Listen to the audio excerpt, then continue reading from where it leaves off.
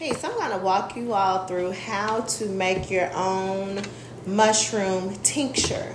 So the first thing you need are, of course, the mushrooms. I have the lion's mane that I harvested on yesterday. I'm going to show you that shortly. You also need some 40 proof vodka. And you're going to need mason jars. So this is going to be your first step. And I'm going to break this up in different steps as I complete them. Alright, so you'll also need a scale. I've already completed my reishi tincture. As you can see here, it is going to sit for about 4 weeks, 2 to 4 weeks, somewhere in that range. Alright, so, or maybe even 6 weeks. It just depends. And in between time, you're going to shake it up. First thing you want to do with your scale, you want to measure out 25 grams of your mushroom. Alright?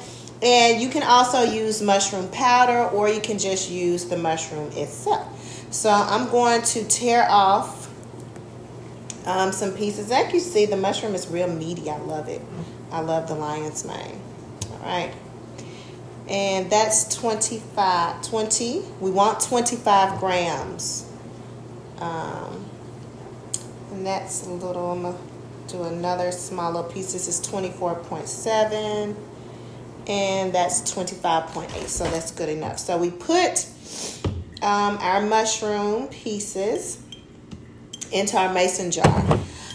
For the 25 gram of mushroom, you want 1 liter, or that would be about 16 ounces. All right, so I have my little measuring glass here that goes up to 5 ounces. So I'm just going to make sure that I fill it all the way up to the top. And I'm going to bring it here so you can see it. All right. So I'm just going to fill it all the way up to the top. And I like using the measuring glass and showing you all to use the measuring glass, because you want to make sure, especially when you're first doing it, that you're exact until you get to be a professional and just knowing how much you're using. So it's always good to measure out. You can't mess up when you measure. All right, and pour it all the way to the top. Good. All right, now you want to seal it shut, and you're gonna store it away. I always say store it in a dark space and allow the mushrooms to just sit and get soaked up. Soak up all the vodka, so you can bring out the potency of it and everything that's in it. And that's how we're going to start off making our tinctures.